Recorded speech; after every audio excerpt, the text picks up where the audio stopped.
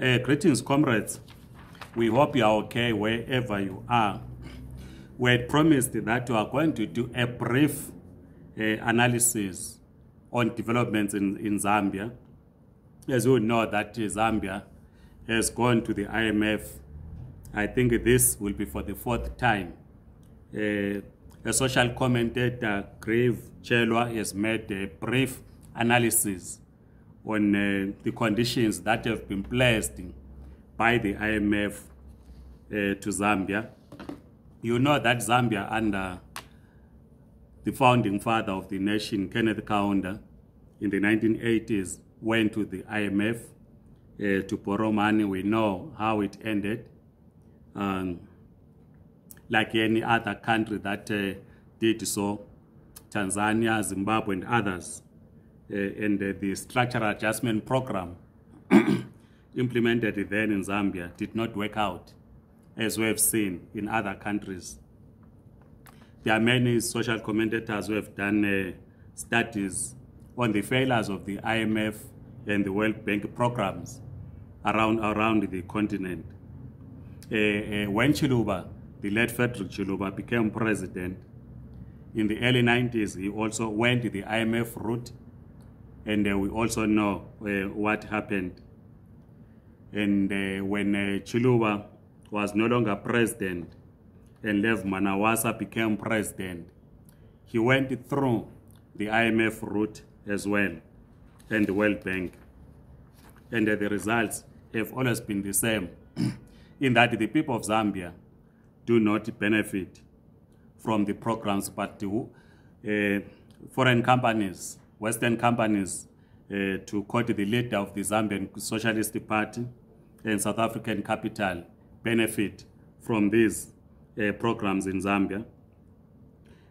We will try our level best to get the comrades in Zambia to have a detailed discussion on the issues that are happening in Zambia.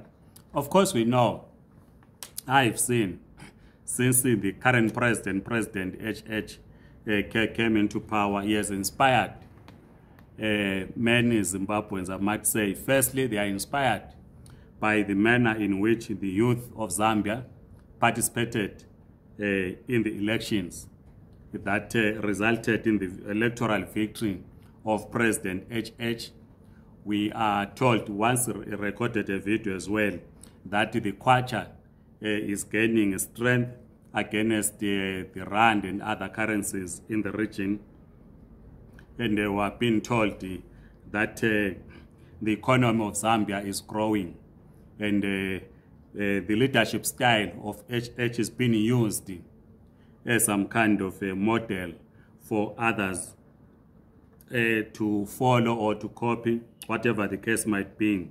And the others are indeed inspired, and they think that, or they wish that the Zimbabwean youth must do what the Zambian youth did in the last election, and that the political leadership that will then emerge if there's change of government in Zimbabwe must follow in the footsteps of President HH. So when you study what is being posted on social media, you will think that the material conditions of the people on the ground has improved, that people are now living well in Zambia, that in the few months or so that President HH has been in power, has been able to pull out people of Zambia from the working class communities in the villages, pull them out of poverty. That is the narrative that is out there, which of course is not correct. We will get comrades to do a detailed analysis on what is happening in Zambia. But we want just to look briefly, since this is our first series in focusing on Zambia, a brief analysis by Grave Chelwa, the social commentator.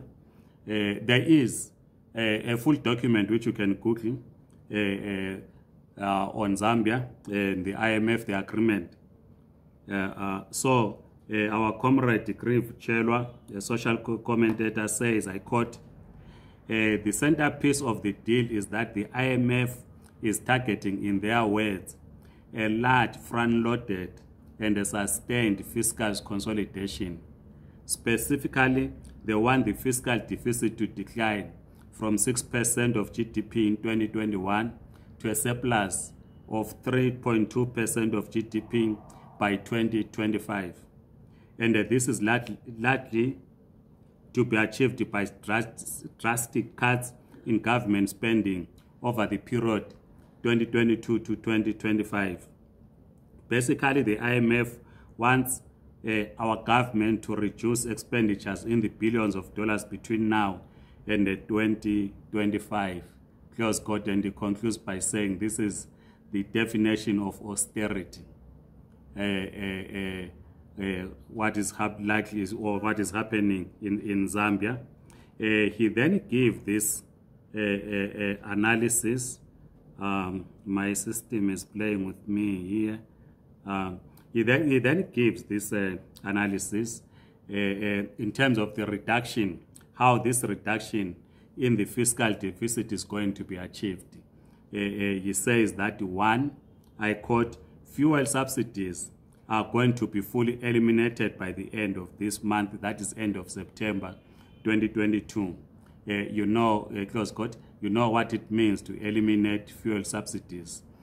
Governments must provide subsidies, because if you then eliminate fuel subsidies, it means that a motorist will not be protected from the high cost of fuel, and this is going to be passed from ordinary Zambians, and it is going to have a huge impact on the economy and on the people of Zambia, particularly the working class and peasants. Two, he says, I quote, electricity tariffs will have to increase, and the IMF wants the Zambian government to publish a plan for doing this by December 2022. Close quote. We recorded a video when we were analyzing ESCOM, ZESA, talking about the electricity challenges in South Africa and Zimbabwe. And if, as directed by IMF, electricity tariffs are to increase, it means many in Zambia will not afford to pay for electricity. The third point that he raises in his analysis, he says, I quote, the hugely successful farmer input support program will be reformed. That is reformed beginning farming season 2023-2024. This reform, he says, is IMF speak for drastic cuts. In this instance, the FZ cuts are large between now and 2025. And he says, I continue quoting, my heart bleeds for the hundreds of thousands of small-scale farmers who have largely made our country more secure over the last 2 decades.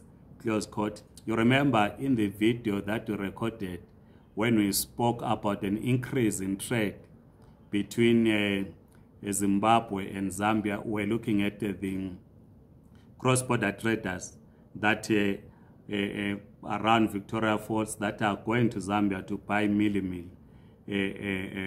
We have our own food shortages in Zimbabwe, and Zambia has been, in the last few years, supplying us with the maize. Our people have been crossing to Zambia to buy maize meal, and this is going to affect the farmer input support program, which has benefited lots of small-scale farmers in Zambia.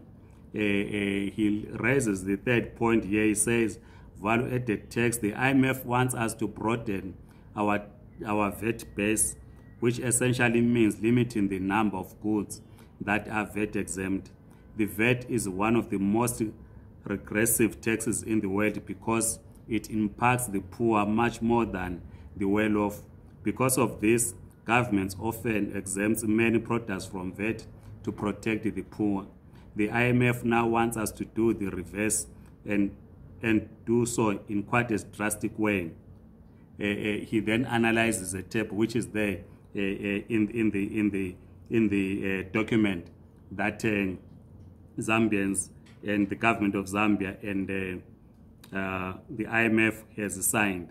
So this is a brief analysis on what is happening in Zambia. Is an introduction, but we will have comrades from Zambia who will give us a detailed analysis on what is happening in Zambia, the IMF loan and the previous structural adjustment programs in Zambia, on who has benefited, because our study will show that ordinary Zambians have not benefited. It is foreign companies that benefit from this. So we want to hear your views. We know we've got Zimbabweans that are based in Zambia. We want to hear your views on what is happening in Zambia as we begin this series of looking into Zambia. And we know that our main opposition party in Zimbabwe is inspired by Zambians. And as communists, we are saying we need to build an economy that is free from imperialist influence. We reject the IMF, and we do not think that IMF will lead to economic growth. In fact, the IMF programs, as seen in the past, have impoverished our people and our communities. But we want to hear from you, if you are based in Zambia, on what is happening in Zambia. Yes, as we are saying that the kwacha is stronger, but if production is going to be affected, as this short analysis show, where small-scale farmers are going to be hugely affected, it means the gains that will have been made in Zambia are going to be reversed. And we know how this is going to end. The workers are going to suffer, peasants are going to suffer in Zambia, and we can certainly predict what is going to happen. But please share your views right in the comment section, and please like this video, circulate it to your contacts as we continue to engage on this important discussion. And please subscribe to this YouTube channel. Otherwise, Amandla Comrades.